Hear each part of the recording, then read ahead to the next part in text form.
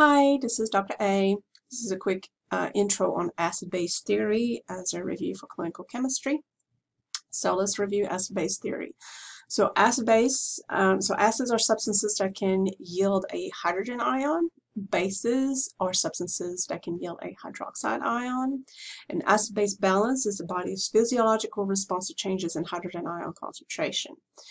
The normal concentration of hydrogen ions in extracellular body fluid ranges from 36 to 44 nanomoles per liter, but the body produces much greater quantities of hydrogen ions through various metabolic processes.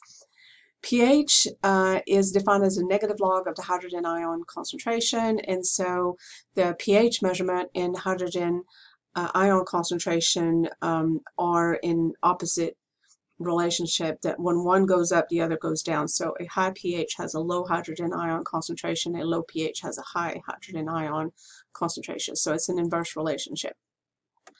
The accepted reference range for arterial pH is 7.35 to 7.45. So your ideal neutral body pH is 7.4, which sometimes can be confusing because if you've studied regular chemistry, 7 is neutral. Anything on a pH from 0 to 7 is acidic, and anything from 7 to 14 is alkaline or base. But for the body, we have to move that neutral from 7 to 7.4 and give it a little bit of a buffer area. So there's 7.35 to 7.45. So that's normal physiologic pH for the blood and for the body. And so, therefore, a person would be in acidosis if they have a pH level that is below 7.34, and would be in alkalosis if they have a pH level that is above the reference range, or above is 7.44. So buffers are really important in acid-base balance. So the buffer systems are the body's first line of defense against extreme changes in hydrogen ion concentration, and they buffer those so that you don't have extreme changes in pH. Those are really important because a lot of your enzymatic reactions are pH dependent. The buffers are combinations of weak acids or weak bases and their salts, and they function to resist changes in pH by neutralizing acids or bases. So they'll neutralize whatever's in excess. The bicarbonate carbonic acid system has a low buffering capacity, but it is an important buffer system for 3 reasons.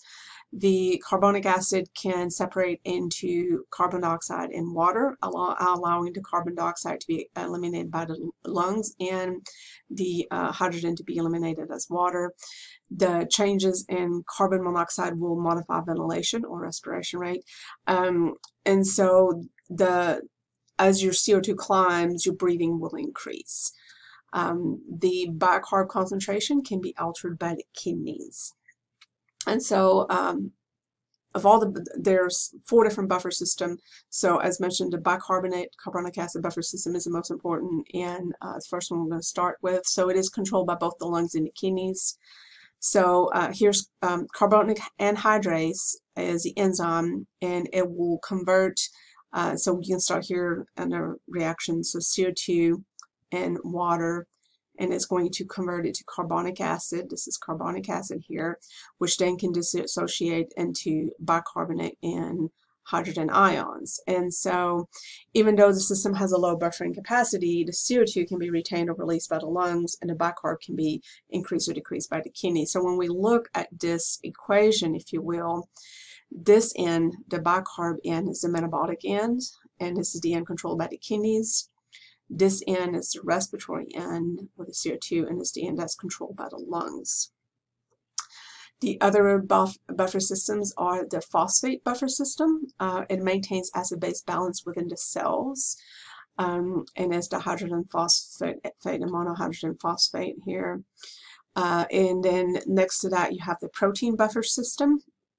And proteins are amphoteric, and so they can act both as weak bases and weak acids, so they can pick up, a protein can pick up a hydroxide ion, or it can pick up a hydrogen ion and hold on to it. And and we have a lot of protein in our blood, so it is by volume probably the more abundant one.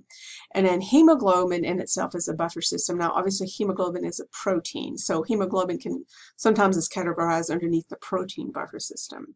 So therefore, because it's protein, it is also amphoteric, and so it can also pick up excess hydrogen ions or excess hydroxide ions, and it mainly prevents pH changes within the red cell. Thank you very much for your attention.